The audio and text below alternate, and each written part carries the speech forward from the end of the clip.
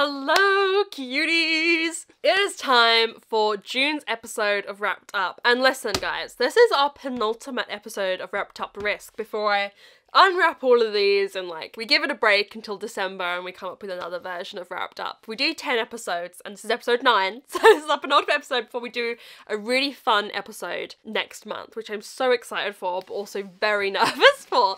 So that's coming next month, but this is the last one where we're only going to be reading one book. That's all I'm going to say. Don't worry, I'm not going to be reading all of them, or at least I hope not. I don't know yet. But in terms of what we have left for Wrapped Up, we have these 3 shelves and this stack here that wouldn't fit there. The vibe we're going for today is I want a short book. This will probably be a pretty short vlog because I'm going to pick a short book because I just feel like I've been reading so many long books lately, and all the books that I have to read this month, like on TBRs for videos and stuff, are long books. And I'm just surrounded by long books and I want a short book. I've had it. Enough. You know what then? I love the feeling of a short book, so that's what we're going for. I'm gonna be honest, I can't remember any of these books now that I wrapped up. I couldn't tell you any of them. So let's find some short ones. That one, oh, the door outside. That's a short one. Or this one? That one's short. Maybe we'll go for that one? I don't know, or this one. That one's short. These are 3 short books. Okay, I'm not even gonna look. We're going for this one. We're going for this one. I don't even know which one that was. Okay, I just gotta make my decision quick like that, you know, with this. Otherwise I doubt myself. Okay. Let's find out what she is. I'm actually really excited for this.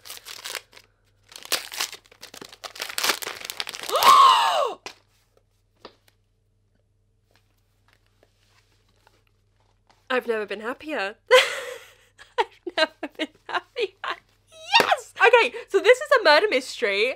This is one of the books I was most excited for. Okay, but can we just talk about how I've been lucky throughout Wrapped Up. If you don't remember, this is half books that I was least excited for, half books that I was most excited for. I did 25 of each when we first unwrapped. And I've unwrapped a lot of books I was most excited for, just out of sheer luck, right?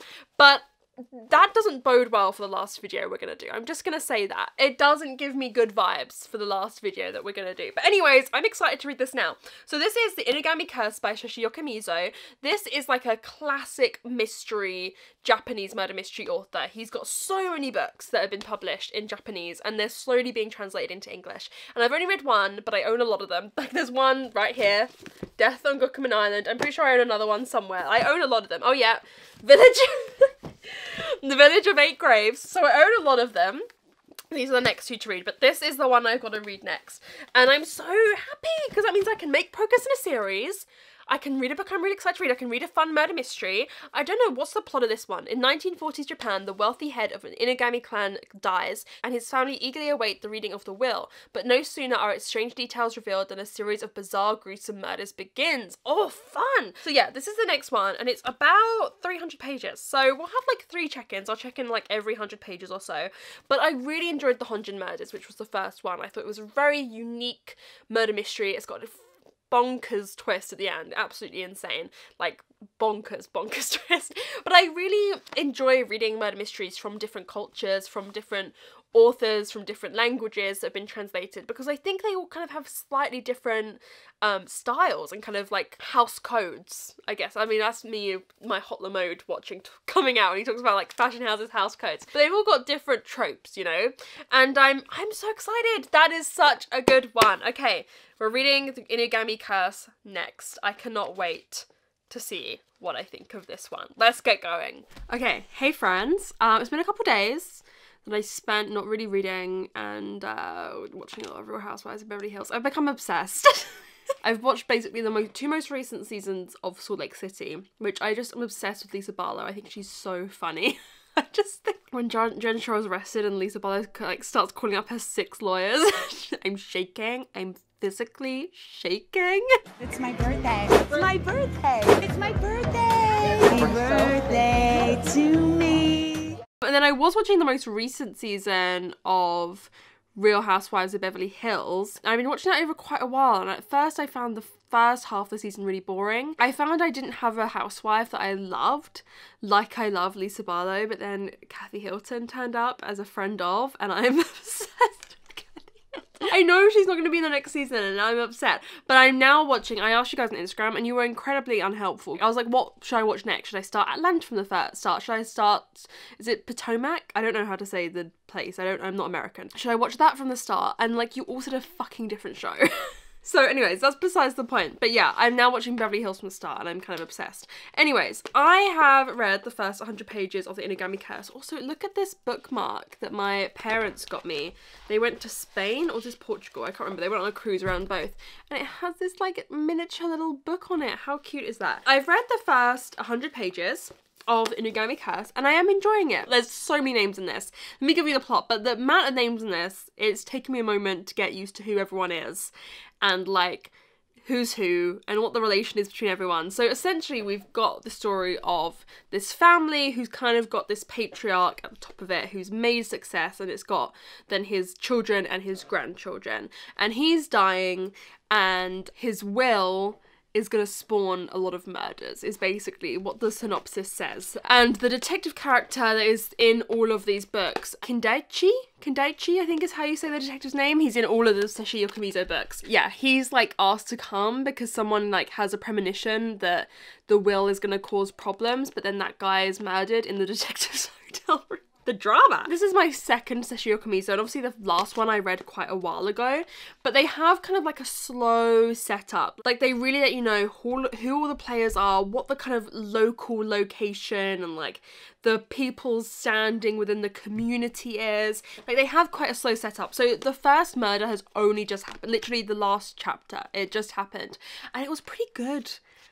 It was quite a dramatic murder. I like drama. Drama drives me at times. Can I tell you, it's the first 100 pages. No, actually, I don't think you should know. I think it's a gag. It's a gag. It's a gag moment. Like, the murder is presented in a way that's a gag. Whoever it is has a flair for the dramatics, because they didn't just murder someone. They, like, set it up in a way that is, whoo, wow.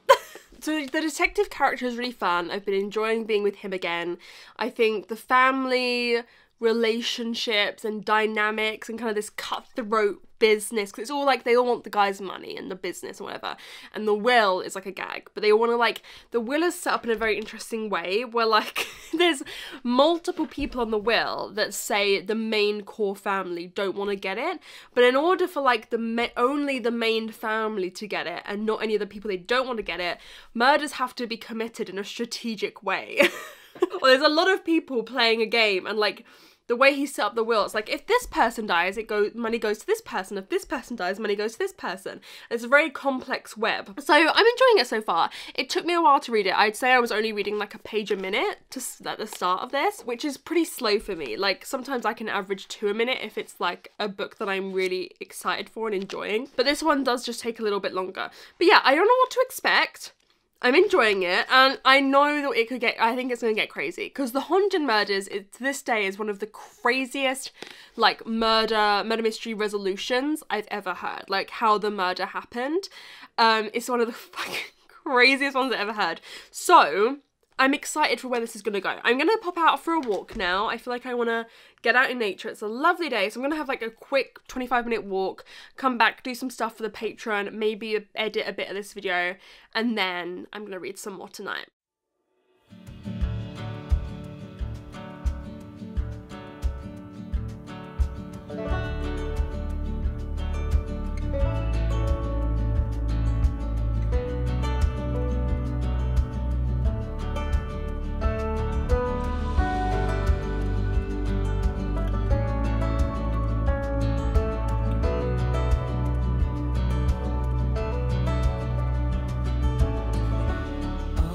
Dried up bones are running wild on this old night. Sitting by the traffic lights, don't know. I don't know if I should go.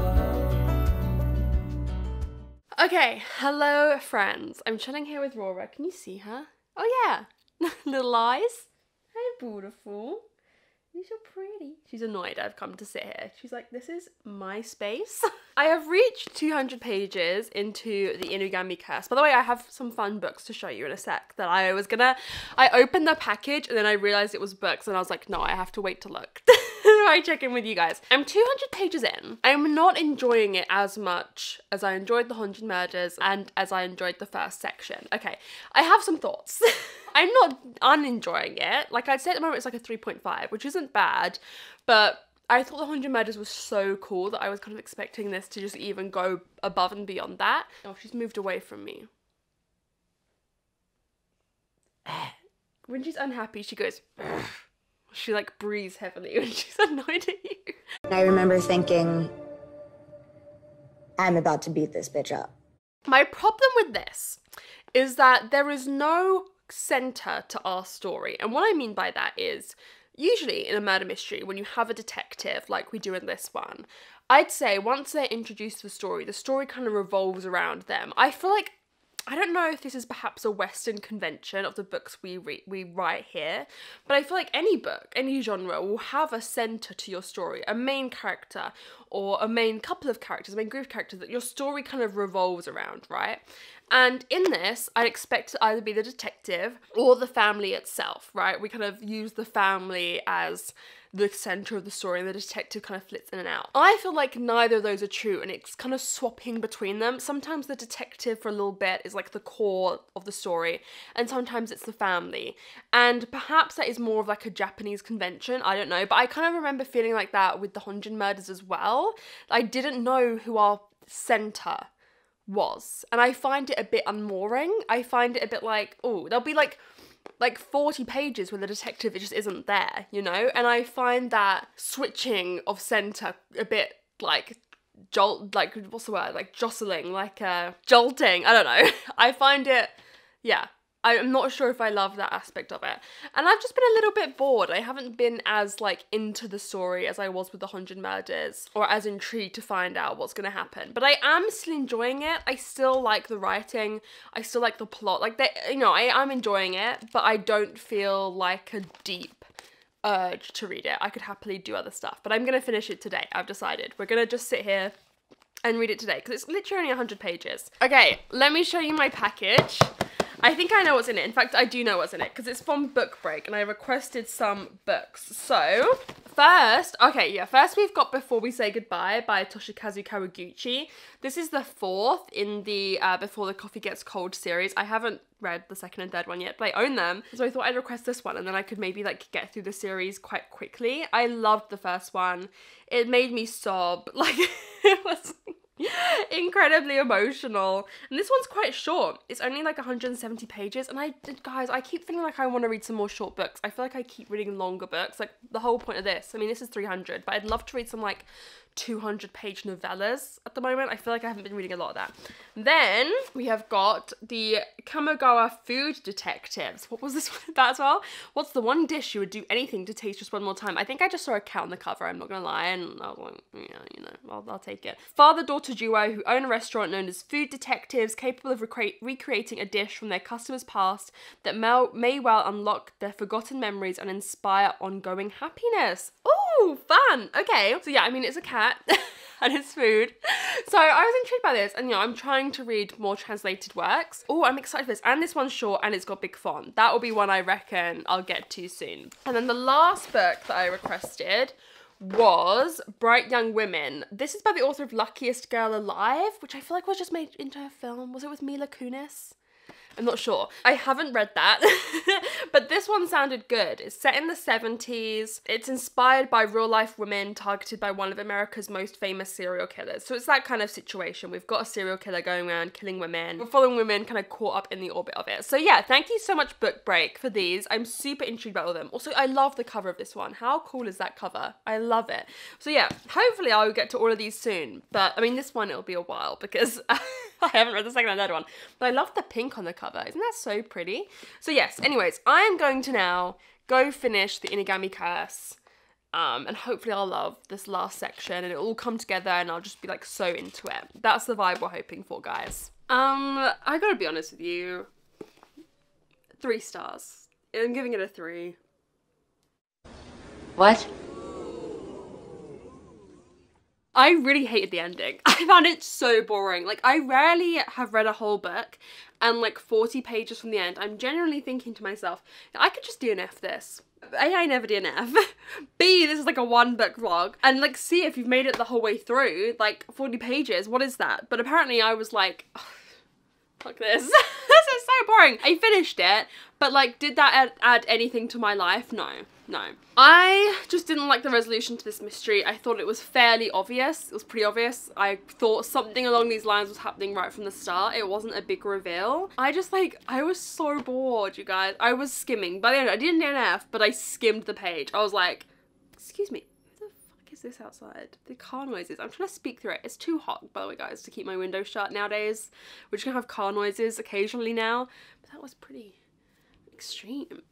Yeah, my eyes were like, I remember seeing Kayla do a video once where like you can kind of just like look at the middle of the paragraph and like your brain will kind of take in everything that's happening to some degree. That was kind of what it was. I never do that. I always pretty much read like properly until the end of a book, but it just wasn't doing it for me. I was really bored. But here's the thing, I'm not going to hold it against this author. I'm not going to be like, oh, I didn't love this one, so now I'm not going to love this author's stuff. Because I think of this like I think of Agatha Christie. I think this is like Japan's Agatha Christie. Well, no, this is published, I think this was originally published in the 70s.